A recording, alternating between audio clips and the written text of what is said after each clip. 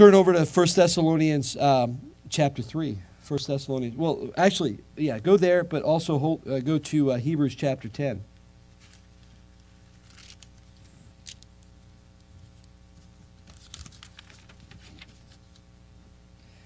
The Bible says in Hebrews chapter 10, verse 22, "Let us draw near with a true heart, in full assurance of faith, having our hearts sprinkled from an evil conscience, and our bodies washed with pure water.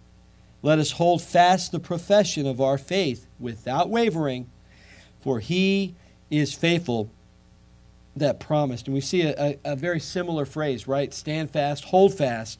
He said, hold fast the profession of our faith without wavering.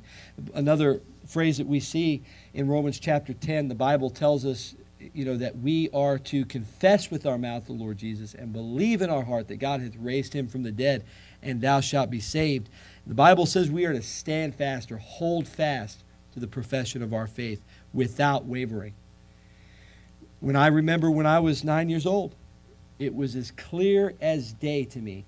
I remember here in the Romans Road, I understood it. I can hear the words in my father's lips. I can see the picture, a picture in my mind of the words on the page. I remember Romans 3:23, Romans 6:23, John 3:16, Acts 16:31. I remember those verses. There was a few more I know, but I remember those verses clearly. And I remember thinking, I get it. I understand. I prayed and I got it. I believed it. And I stand fast in that profession. And I want it to be as clear as day for my kids. I want it to be as clear as day for you. I want it to be as clear as day for the city of Jacksonville and the United States on Soul Winning Mega Marathon Day. I want it crystal clear. We need to hold fast to the profession of our faith. The Bible says our bodies washed with pure water.